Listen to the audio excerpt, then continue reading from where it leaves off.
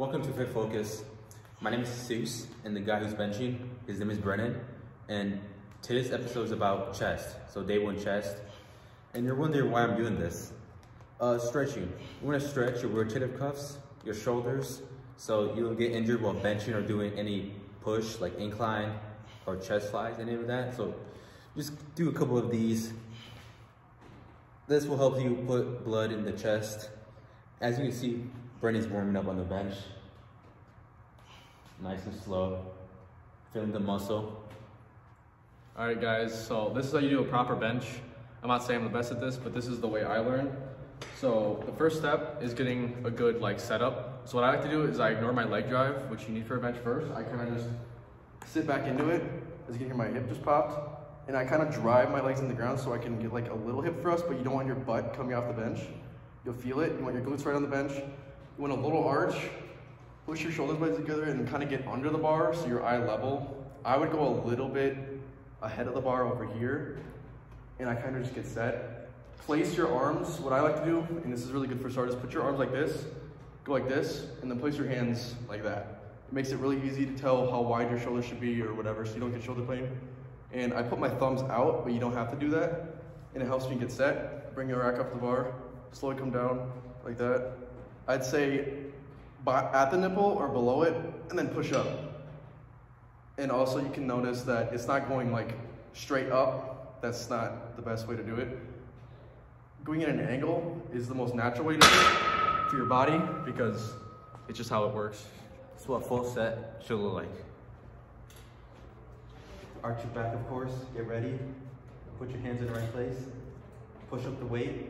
You can throw up the weight just up and down. Keep doing up and down. Or you can control on the way down. And then push up as hard as you can. Or you do my favorite pause reps. I like doing this a lot. You just pause at the bottom for 2 seconds and then push up.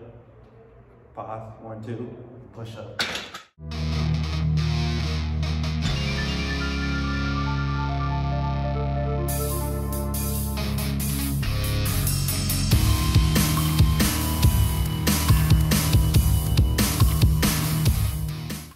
So bench press, it's literally the best exercise, one of the best for strength and growth on your chest, for starters, and also for veterans. And on to the next workout. Okay, incline press. This targets your upper chest, front delts, sometimes triceps. You can do a bunch of incline Smith machines, barbell. You can see behind me there's a barbell, you can set it up.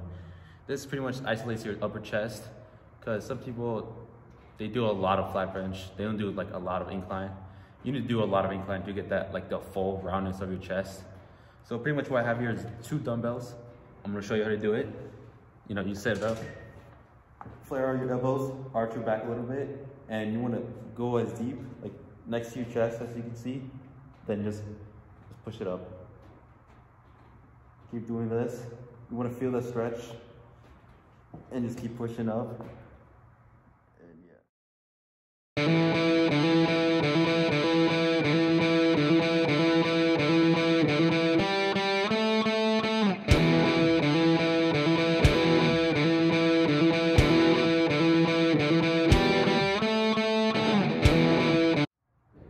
The last exercise is incline press. This is a machine, which pretty much does it for you. You just gotta put some weight on. The only thing you can change is the seat. You can change the seat to target your chest, your upper chest a lot. So pretty much, of course, I have some weight here. All you do, since the machine pretty much does it for you, you just push up. You wanna feel in your chest. You can move your hands to the right spot. You just push up, and you should feel your chest. And you just do this a bunch of times to failure for 3 sets, 10 reps.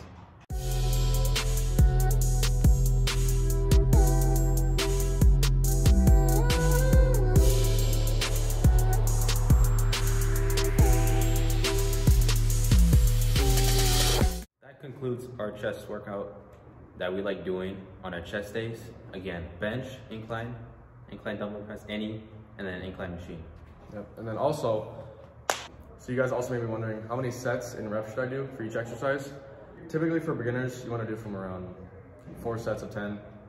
It's just easier to get that mind and muscle connection. And that'll be your thing for around like 2 months, 3 months-ish. Those will be your newbie gains. It'll be easier to stay on that track. And then you can choose how many sets you want to do based on how you feel and so on. So I like to stick to 2 sets of just straight failure, and I just end it because that's just easier. But I'm on that advanced stage where I can do different stuff yet. So yeah. Again, thanks for watching and stay tuned for our next YouTube video.